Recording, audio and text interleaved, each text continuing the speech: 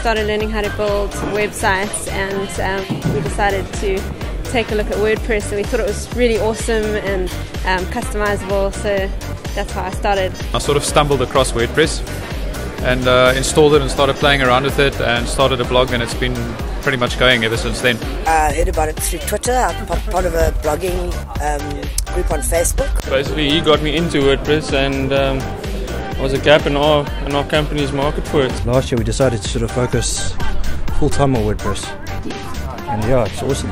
It's just been an easy way to roll out sites for clients in a short time period. I only started blogging about 4 months ago, so I'm brand new and know nothing.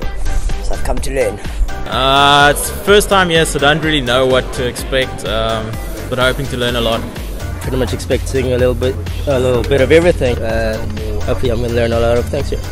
I just wanted to meet some other people who are also working with WordPress. Well, it's always nice to hear other guys' stories, how they made a success out of WordPress. I'm kind of looking to hear more of that and pick up any interesting tips and hints and stuff. And meeting other people, actually. Yeah, just chatting to other WordPress users. This is actually our first WordCamp that we've been to, so it's going to be good to see what people are doing with WordPress. It's always good to get another person's perspective on this, like little tips and tricks that I might not have thought of. A lot of fun.